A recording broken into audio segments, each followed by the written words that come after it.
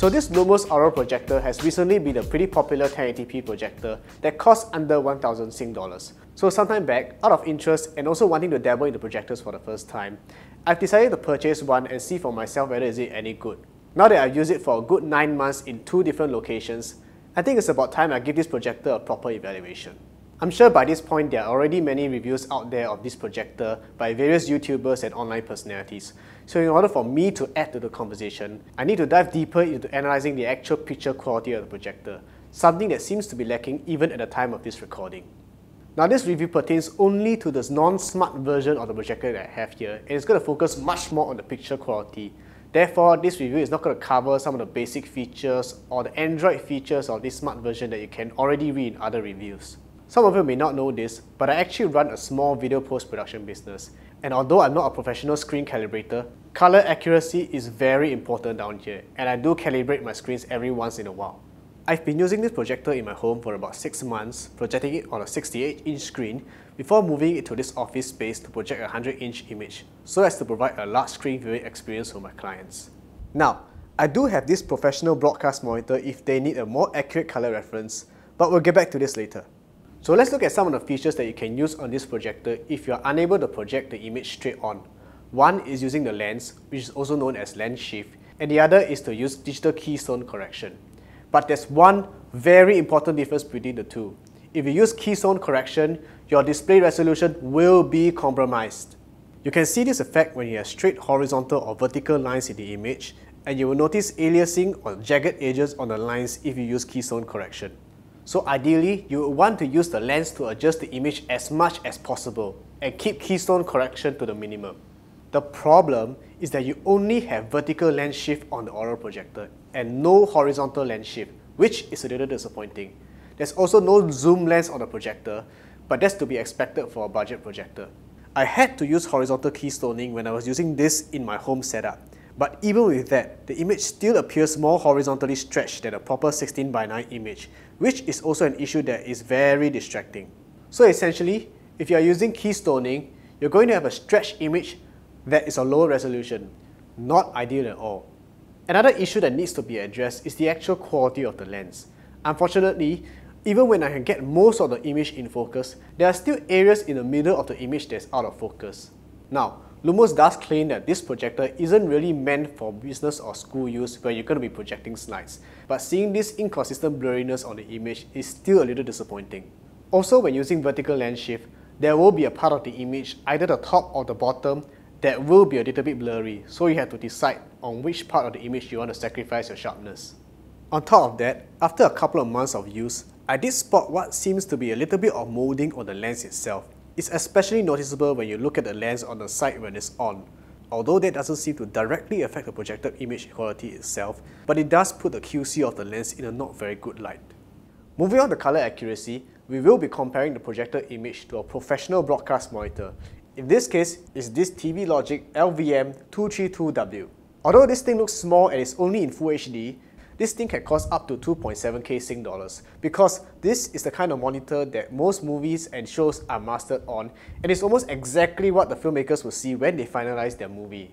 As for the calibration tool that we will be using to measure the more objective color balance metrics, we will be using this i1 Display Pro Plus calorimeter to measure and balance the RGB gain values of the projector. There's a very comprehensive guide by the YouTube channel Hardware Unboxed where they will guide you on how to use this calorimeter to do some basic screen calibration, and I will leave a link in the description box below. But the idea is that you'll be using a software called Display Cal to measure your RGB gain values, and you adjust those values on your display device until they are as even as possible.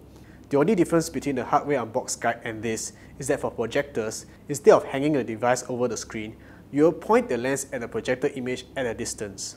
There are definitely more advanced ways to calibrate screens, but using a calorimeter is relatively easier for beginners and will still give you a very good baseline for color accuracy. You're going to want to do this in as dark of a room as possible for the most accurate results. Also, unlike what the guide on Lumos' website says, you should project the image on a wall that is as pure white as possible if you want color accuracy. On the broadcast monitor, you can see that even straight out of the box, the RGB values are very close to being even and usually doesn't need much tweaking when you recalibrate it every once in a while. However, with the default values on the Lumos Auro Projector, you can tell it is very imbalanced, and even after tweaking to balance it as much as possible, the image still does not look anywhere close to a broadcast monitor, and I have to tweak it manually by eye thereafter. After much experimentation, these are the RGB values that I find delivers the most accurate image color to me, at least to my eyes. Do note that your results may vary, and if these values still don't work for you, then I recommend you to do a more thorough calibration, and you can start by using the hardware unbox guide that was mentioned earlier. So, it's very clear by this point that many casual users and online personalities are very impressed with this projector, and I think a large part of it boils down to its very affordable $299 Sing dollar price point. And to think that even 10 years ago, a projector like this with Full HD and everything cost at least 7 to 10 times more. But back to the main question, is this projector suitable for home theatre enthusiasts? The short answer is no. And how about using it in a video post-production environment like this? That's an even stronger no. But that said, it is still possible to get a pretty decent image out of this projector. It's just that you need to do a lot of tweaking.